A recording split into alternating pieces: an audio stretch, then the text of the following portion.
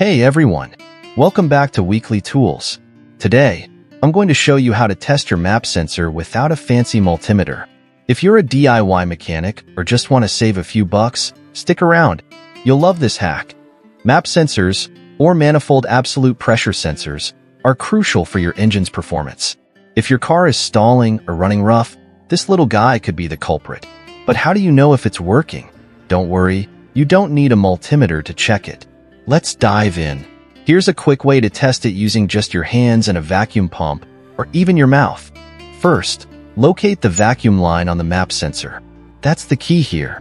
Now, if you have a vacuum pump, great. If not, I'll show you the mouth hack.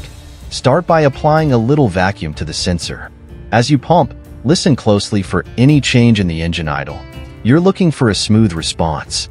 If the engine smooths out or changes its idle, that's a good sign. The sensor is likely still functional. But here's the cool part.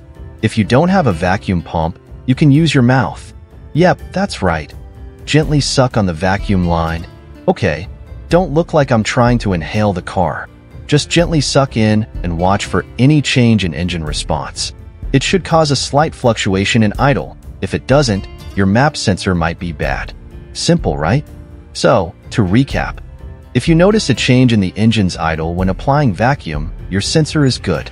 If not, it's time for a replacement. This method saves you time and money. No multimeter required. Remember, diagnosing your car doesn't have to be complicated. Thanks for tuning in to Weekly Tools.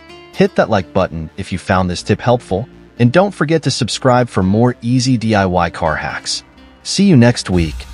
Text on screen. Subscribe for more Weekly Tools with upbeat outro music.